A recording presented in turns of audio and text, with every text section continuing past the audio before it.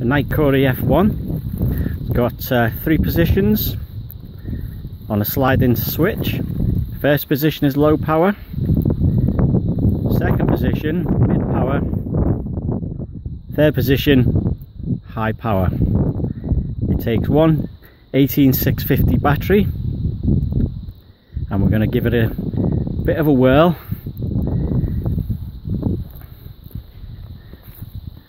In this lovely slate mine today.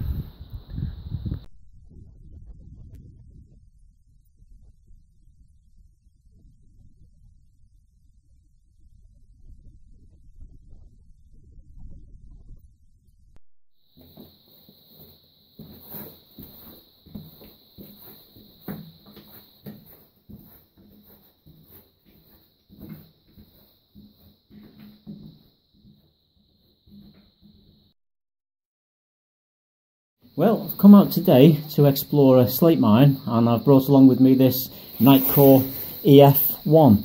Now, it's Nitecore's explosion-proof torch, and they call it explosion-proof because you can use it around petrochemicals, or you can use it around inflammable gases in relative safety. It's called the EF1, and it's a nice torch. Anyway, let me tell you a little bit about the torch.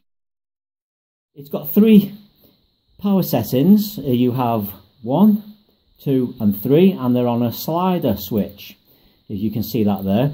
Now, I've been using this for a couple of hours whilst we've been out today, and what I really like about this is that when it's on a lanyard and it's around your wrist, these sliders fall right where your thumb is, so you can move it along like that, and it's easy to move.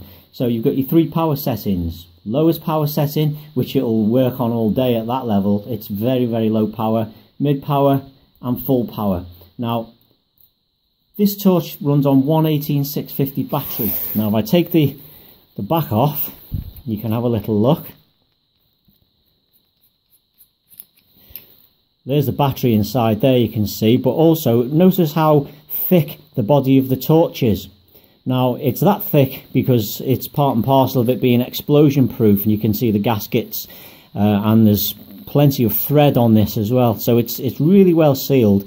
Now, if you look at the front end of it, the LED, see how deep the reflector is. Now, what it does is, it's not just got a really nice beam, a throwy beam, it's quite floody as well.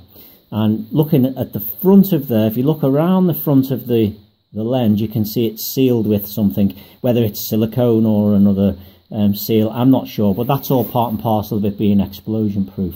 I'm quite happy with the torch. The knurling is nice, it feels weighty, it's obviously a quality bit of kit. I'm not sure what these 2 screws are at the side there, but I wouldn't hazard taking them out. I would only imagine it might take the head of the torch off.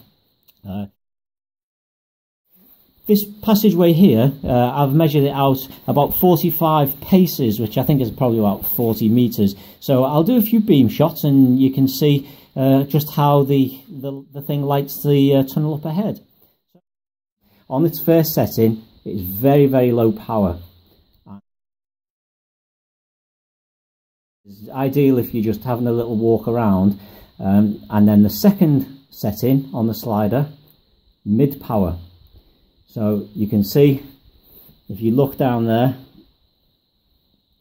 that's mid power, which is quite, quite reasonable. And if we go on to the third setting, full power.